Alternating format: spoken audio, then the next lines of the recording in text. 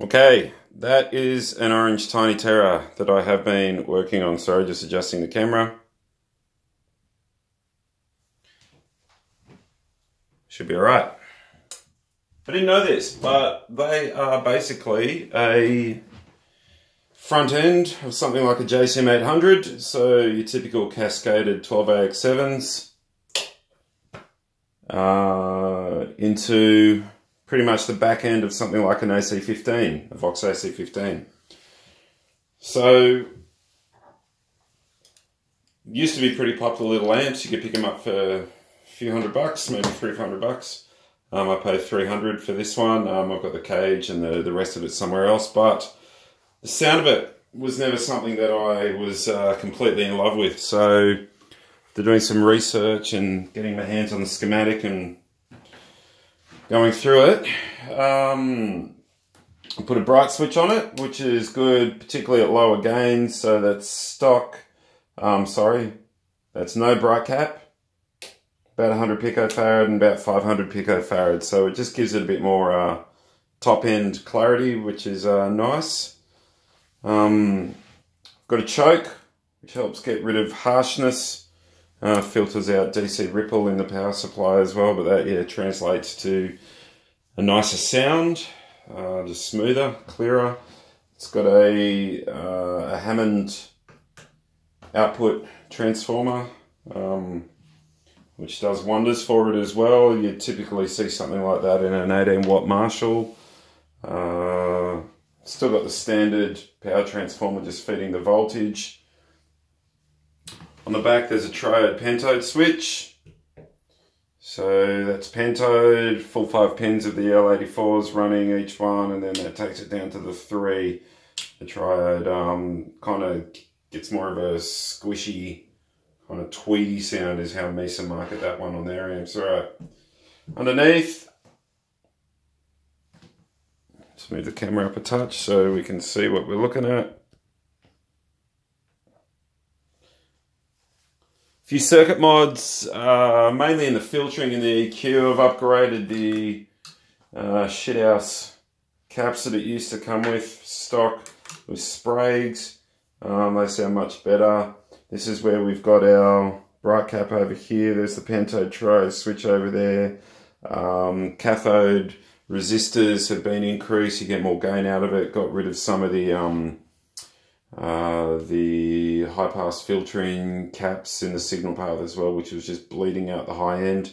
Like I say, stock, these things were just too fuzzy, too square wavy. They were harsh in the mids and the high end. Didn't really like it. Found them a bit flubby as well.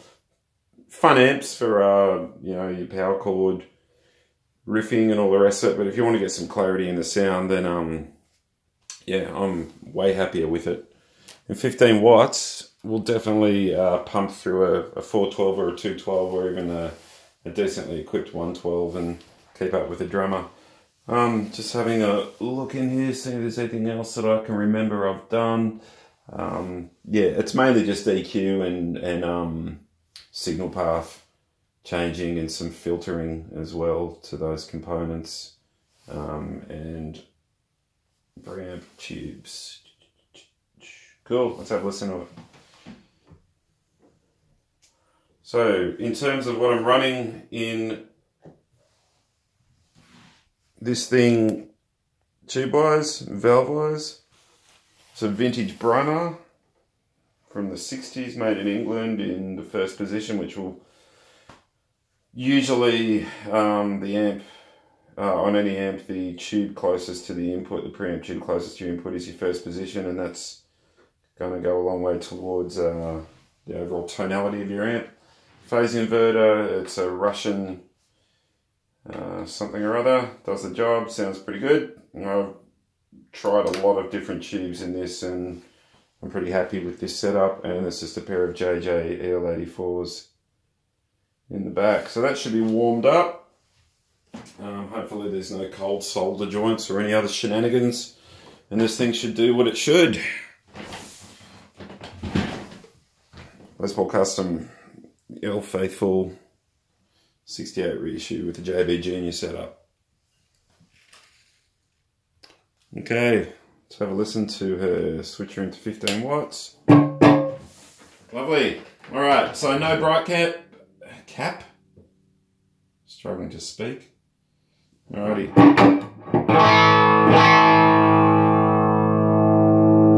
Just on the bridge pickup.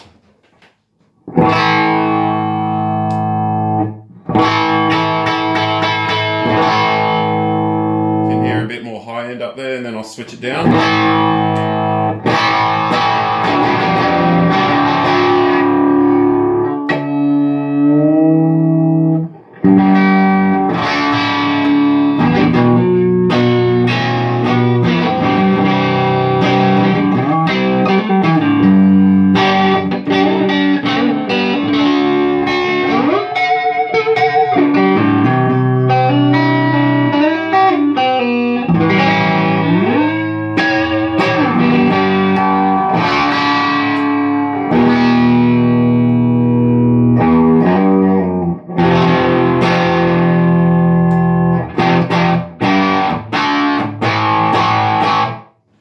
Switcher into triode.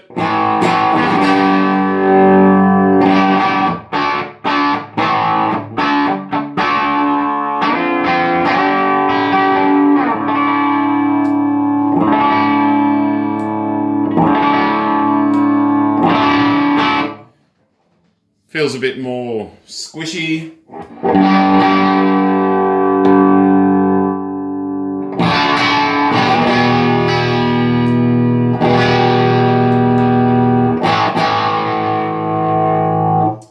Play around with the gain a little bit. That's up around 3/4, so I'm going to wind the guitar's volume control back and just bring up the gain with the guitar.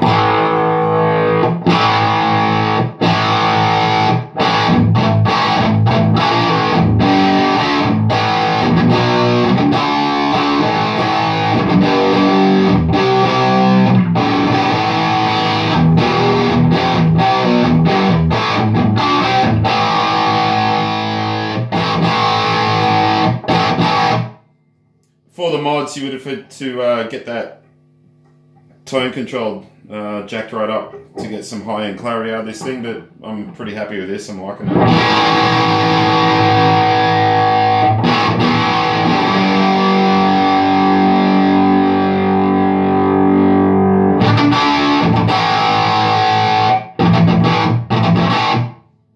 So no bright cap. First bright cap about 100 pico. The tone is dimed. Gain's about 2 o'clock, something like that. None. Some. The most.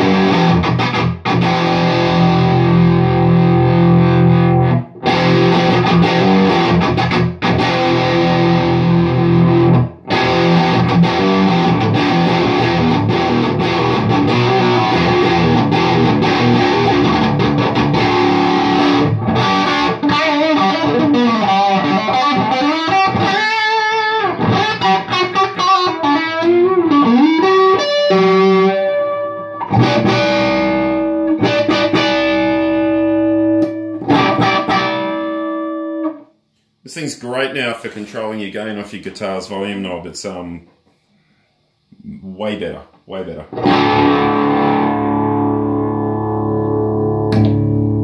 So I'm in the middle position on this Les Paul, so both pickups, volume knobs are back around 2.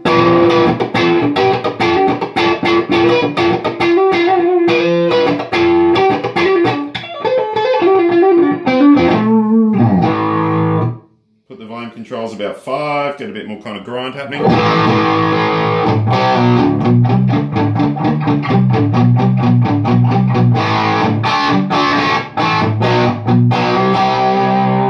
And now max out the volume controls.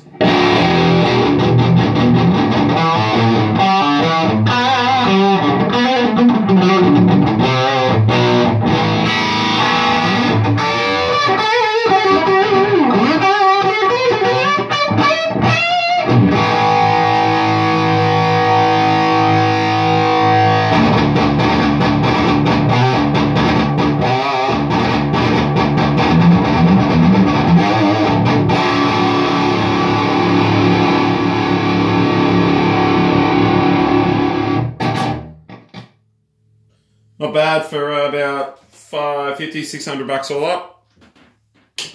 Plenty of amps, costing way more, sounding much worse. So yeah, great platform for tweaking to your desires. I'm happy to share any info I've figured out regarding this little guy, or if anyone wants to get in touch with me doing one, I guess I could have my arm twisted. Cool. Thanks for watching.